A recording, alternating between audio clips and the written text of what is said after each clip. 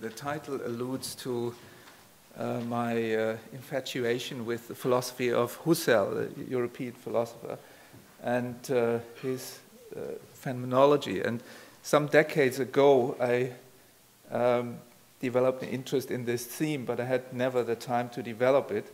And still, I don't have the time to develop it. This is why I call it Prolegomena. But I think, nevertheless, it will be of some interest. And the question I'm going to ask, I claim, has not been addressed yet in the literature on Jainism, but I'm happy to be corrected on this point, and I would actually be delighted, because then that would save me a lot of work. Look at these things. So it can be very quick. I mean, there are some sources which everyone knows here in this room, which are discussing these things, time, conceptions, and so on. A few studies which I will refer to in the brief time remaining are these. The latest one by Christoph Emmerich in the volume edited by Piotr, the latest one that I considered. And Emmerich there says, so far, research concerning time has concentrated on a rather late phase without considering earlier developments, i.e. late phase means classical Jainism, and he focuses on earlier conceptual developments. The terminology, he says, in all of Jain literature on time, nevertheless acquires not the strictness of the Buddhist works.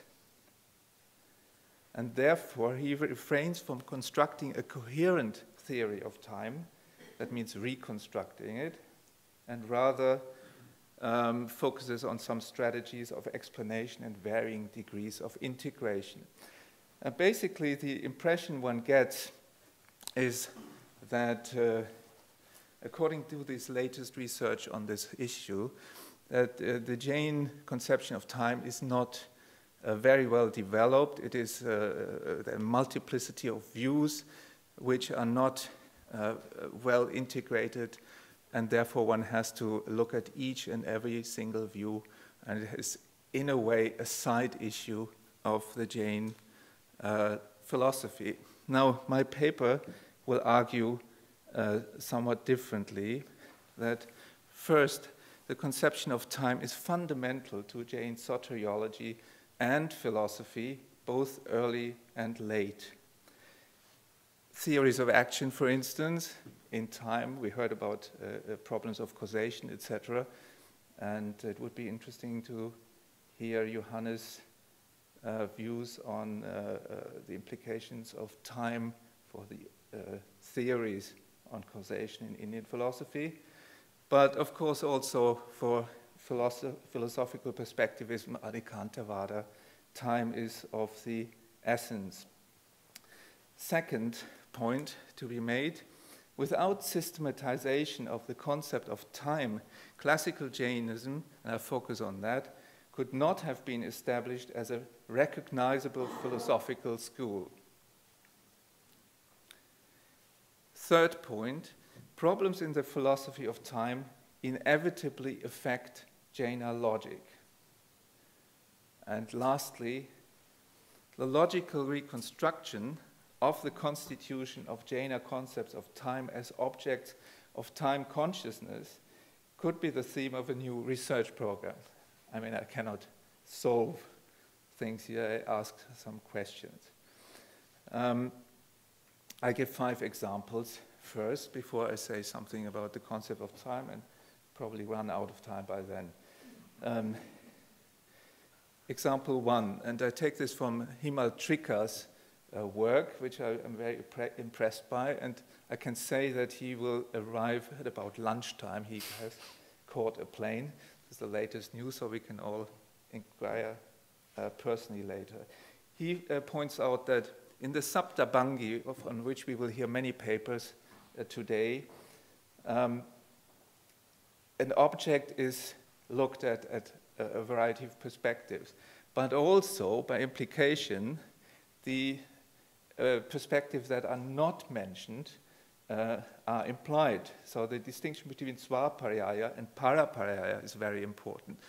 And I think his work is one of the few commentary works which focus on this aspect. And he mentions, as I highlighted there, that the two aspects can only be sequentially expressed. And this is, of course, a general point that can be made about perspectivism. Each perspective, from the conventional point of view of a mortal human being that is not omniscient, has to be taken one at a time. Of course, that leads to a potentially infinite amount of time, and we have no time. So how can we solve this? Is this just a heuristic, the perspectivism? And if one looks at European philosophy, Husserl, etc., object constitution, one finds similar problems, and that is quite interesting to explore from a comparative point of view. But the point is, there's no, in a way, Jain philosophy perspectivism shifts the problem from logic. You know, I agree with Piotr, this is all more about ontology than inference and logic, but it shifts the problem to the question of time, kicking it into the long grass, as the English say. Second example, Pramana and Nyaya, again from Himaltrika. Method of Nyaya can only be subsequent to the method of Pramana. And the previous paper was addressing issues like that. Again, this was highlighted by him. Again, the problem of time is flagged up. Example 3, Vyavahara and Nishchaya Nyaya. The alternation of perspectives can also be only performed in time. And Bansidhar Bhatt and Shalini Sinha have started to investigate how the perspective, which perspective was behind a particular verse in the Samaya Sara, for instance, but research is going on. There are many controversies.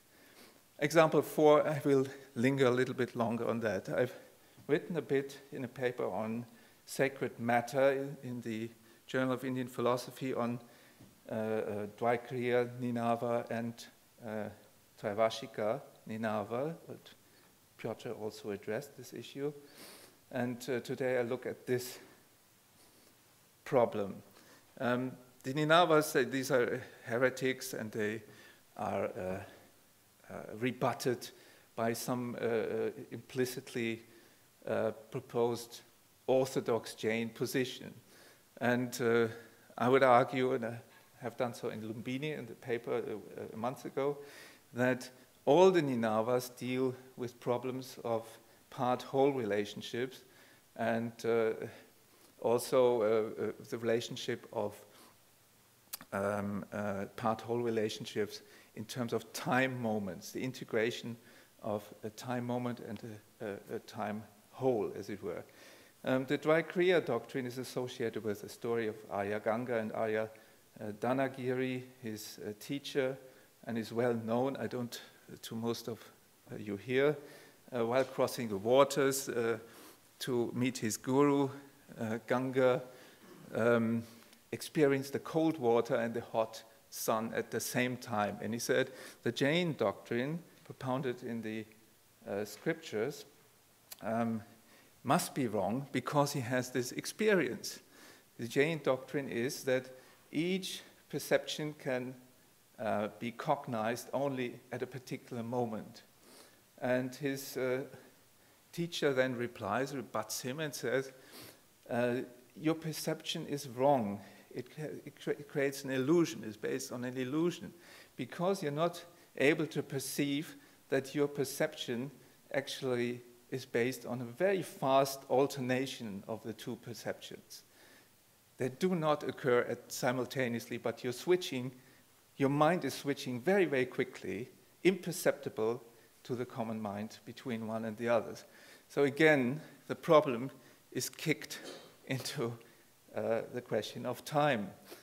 That is a very interesting example, which I have to skip because of the... So this is the verse cited. This is in the Vishesha Vashika Tika of Malayagiri. The non-production of many cognitions at one time is the essential quality of mind. This is cited as the key Jain tenet, which the heretics, such as in this case Ganga, do not accept. So if this is the key of Jainism, then of course we need to know more about time. And the cognition of time, and this is where time consciousness and the phenomenology of time consciousness comes in. You need an observer, and you need to theorize the role of an observer in the conceptualization of time, and there are many things to be said about that. So the Jains have made a number of propositions. I'm running quickly out of time. That's why I summarize them without giving you much evidence.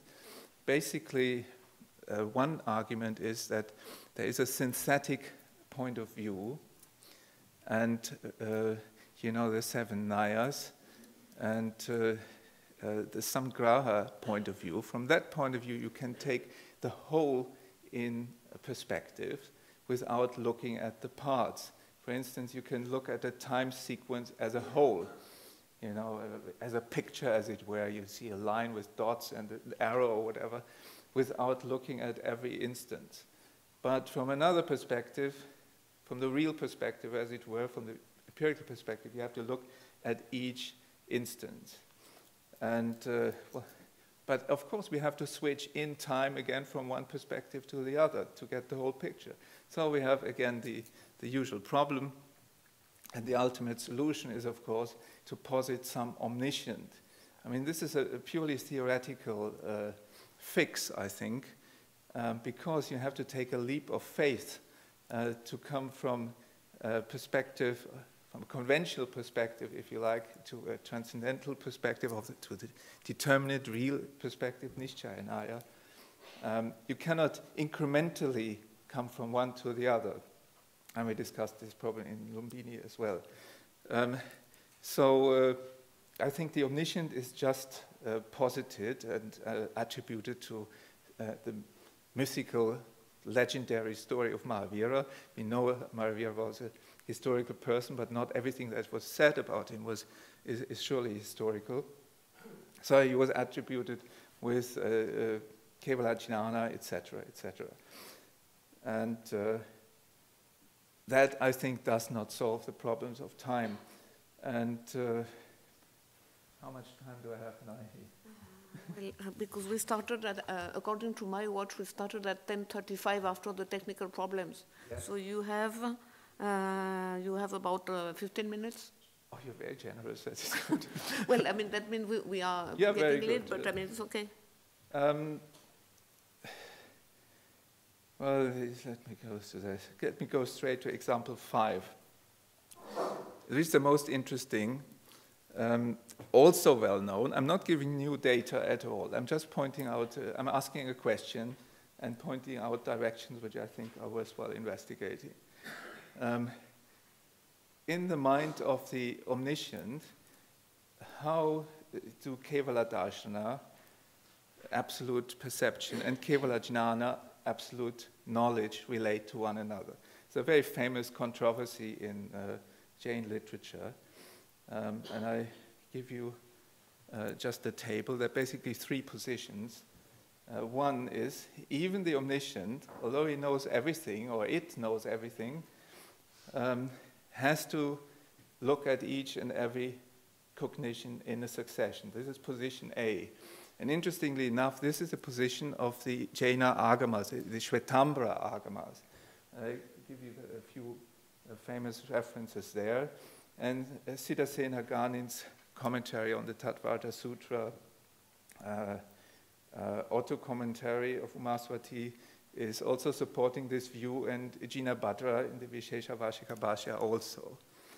The opposite position is, I mean, if these things are really relative to time, then there is, of course, the whole question of omniscience is put into question. And some, mainly Digambra, but not only Digambra philosophers, have said even the omniscient must have a simultaneous perception and knowledge of everything that there is. And the idea is if all karmas are removed, there is no time consideration, but you see everything at once, and future and past, of course. And that is an interesting issue to consider in terms of determinism. There's so many issues that are worthwhile developing, and I cannot show you all my own 250 slides. So Kunda Kunda and famously Umaswati argues that point. The third position is basically only taken by Siddhasena Divakara, the most famous Shvetambara philosopher, who had his own mind, and he argued that in the position B, perception and knowledge are still distinguished as two different cognitive functions, but they actually merge in the state of omniscience. There's no distinction anymore between perception and knowledge. The position B said, okay, there's still different qualities, but that occur simultaneously, but they remain different qualities.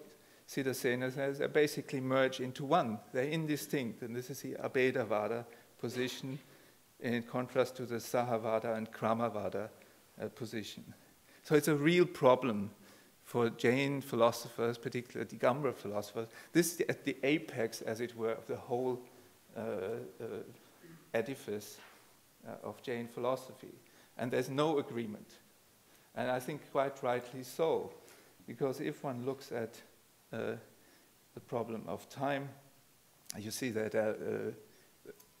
there is no solution there. It is universally agreed that non-omniscient observers can only perceive everything in succession. So there's no disagreement there, but with regard to the omniscient, we have these three options. But the agamas, of course, are in favor of that. I skip all that stuff here, which is quite well known, and move on to a few things about time. I thought in my brief reading of the literature on concepts of time in Indian philosophy, the brief work of Shaya, which has been republished, I think, last year in Warsaw, is the most useful for the purpose of this talk. He proposed a hypothetical reconstruction of the development of concepts of time in Indian philosophy in general, so not looking at just one school, but focusing on Buddhism. He says, first, the oldest layer posits substantial time called Kalavada, i.e. a kind of a fluid or a quasi-material substance that pervades all space. And this perception is apparently shared, according to him, by all schools. And it can only be inferred, it cannot be observed, and so on and so forth. This is a very rudimentary conception, of course, but we are familiar with this conception from the Jain philosophy still. So they must have carried some baggage from the very, very early times in India. The second and next phase is the Traikalyavada, the doctrine, i.e. the view that there is a past, present, and future. And that is an issue that is also reflected, of course, in Jain philosophy, in the famous definition, for instance, of Umaswati of existence as origination and duration and cessation. I mean, that is another level. And finally, and of course, Shaya says the Buddhist position is the most important one, or the most advanced one only the present is real, not past, present, and future. I mean, these are all intellectual constructions, you know, what is past and what is future. Only the present can be experienced. And these are the basic, very broad alternatives in Indian philosophy. The Jains are usually classified under realists, i.e. those who accept a substantive notion of time, but for them, time is a substance, one of 6 substances, but a substance that has no mass. It is therefore not seen as belonging to the astikayas. It's a massless substance, and therefore it is special and not accepted by all Shvetambara thinkers as a proper substance, but basically most agree it is a substance, but a substance without mass. The Buddhists are, of course, strictly, most of them, not all, so many complexities, non-realistic schools.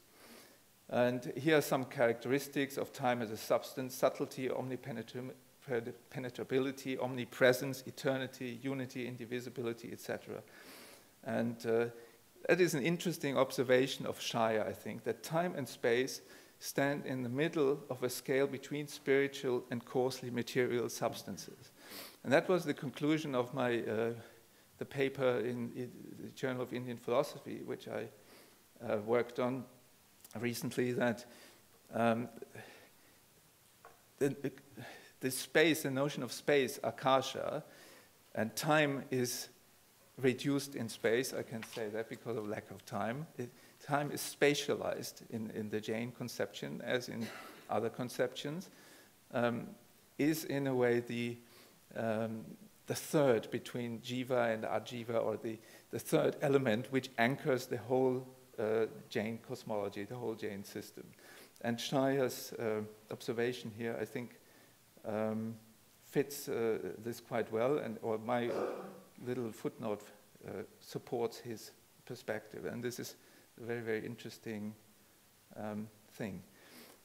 Now, what are the foundations of realist time theories? Shaya says, and this can be all substantiated with slides which I have from Jain text. Number 1, real time, color, must be postulated as a necessary correlate of time terms and time relations. This is exactly what Johannes Bronckhorst has said a minute ago in a different context.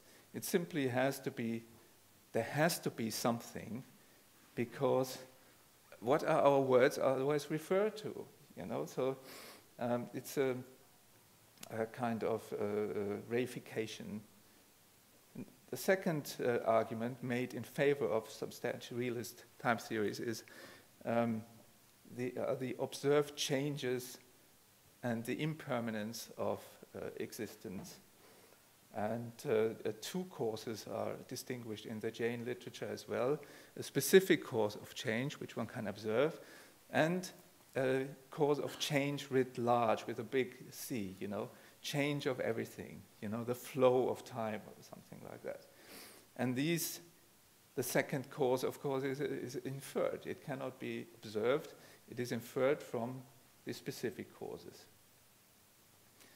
Now I skip all this. These are 9 categories of time. I now give you a few examples of Jain notions of time, and the multiplicity which Christoph Emmerich rightly referred to. Of the 9 mentioned in the Avashika Niyukti, which may be the oldest text, 4 are highlighted in the Vyapanati. And basically, I think there is an opposition between absolute time. This is again, you know, time with large, and number 9, the inner state is bhava, particular changes that are experienced. And in between, there's conventional time, large time measures like eons, usarpini, avasarpini, and measured time, this is civic time. So these conceptions are, in a way, objective time conceptions, and the italicized aspects could be linked to, number 9 as well, to subjective time conceptions. But I think in general, the Jains cannot answer the question how time is experienced very well, because they try to present an objective theory of time. And in that sense, time consciousness, this whole issue, has to be inferred by a modern observer, or this is a theme that is brought from the outside to the tradition. But there are, of course, texts which explain how one perceives change and so on. That is very interesting, needs to be studied. Now, I'm running out of time, I suppose. Well, from the point of view of measured time, yes. Let me come finally to give you some food for thought, to notes, to this, and a final citation from Nagin Shah, who wrote a very good article on this. So there are different attributes of absolute time and conventional time. And the interesting thing is that samaya, the instant, comes up twice. Once as a time measure, or is it not in this? It's not here. Let me see. Then the other.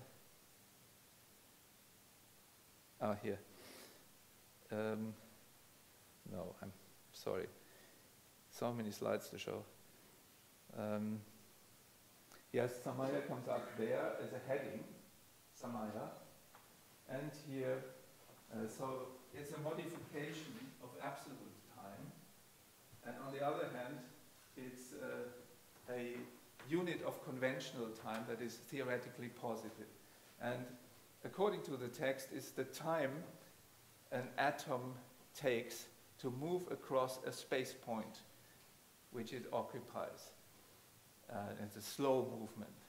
So that shows that there's a circular definition. Time is defined in terms of the time an atom takes, etc. Similarly, there's a circular definition of space. And these are problems which people like Nagin Shah, for instance, have addressed. But you can see absolute time, substantivized time, kala, and conventional time, etc., have been completely separated. And the question is, how do both relate to one another? And that is an unsolved problem.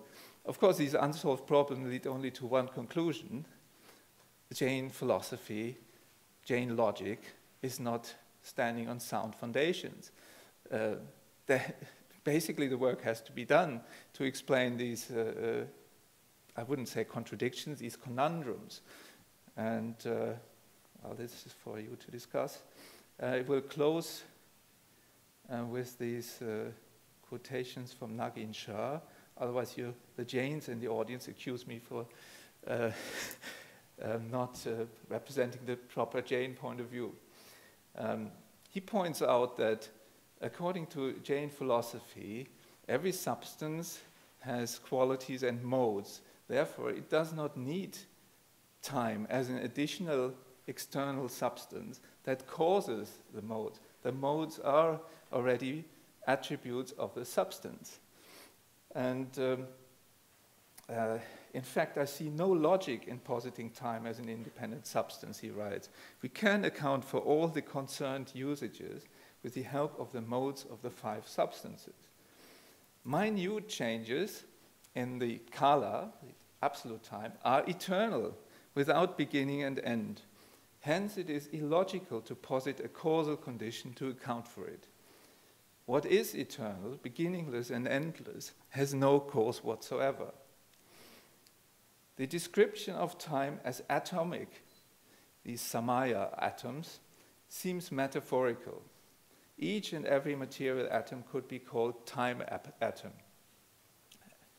And this very well explains the scriptural statement regarding the absence of its spatial extensions, i.e., time is not an astikaya.